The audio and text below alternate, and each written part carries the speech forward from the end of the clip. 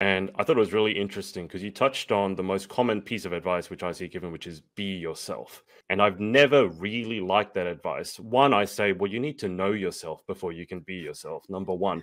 And number two, it's like what you said. Well, there's so many different versions of yourself. There's the way you are in Mhm. pageant versus the way in front of your friends versus the way you are with your partner versus the way whenever. So when you say be yourself, it's like, well, which version am I going to be? The silly one, the intellectual one?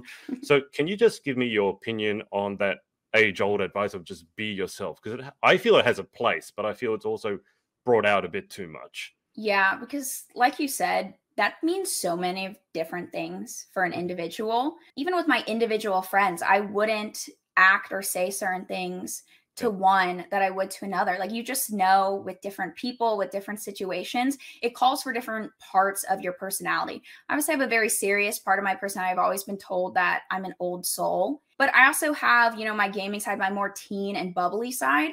So when I'm doing a teen pageant, of course, I'm going to draw from the bubbly side. Whereas if I'm in a situation that calls for a more serious attitude, that's going to take a back seat. It's good advice as long as you elaborate on it, because it's not going to be the same for everyone. Everyone has different versions of themselves, different parts of their personality that would be really Yeah. strong in one situation, whereas really weak or distracting in another.